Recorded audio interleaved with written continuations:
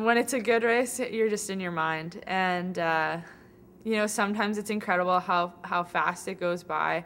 You don't remember anything from the race except that you were out there and then the gun went and then it ended. I feel like lots of people like to say your legs start talking to you, and you know, you're aware that your body's hurting in a great race, but there's just an extra element where you can ignore it and move right past it, and it's awesome. I always have a race plan going into my races, and I just want to, I don't want to think about things that I can't control.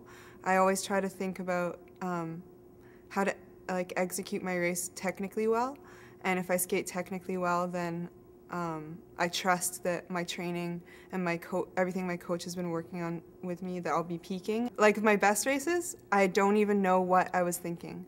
Like I skated and I finished the race, and there was a good race, a really good race, and I could not tell you. I was just like in the zone. I know it's very cliche. Some races I'm sure feel more body, some feel more mind, but I found that whenever I'm really thinking a lot during a race, it's usually because I'm searching a bit and not really feeling right with how I feel. And the better I'm skating, the more natural it is and the more it just flows out of me.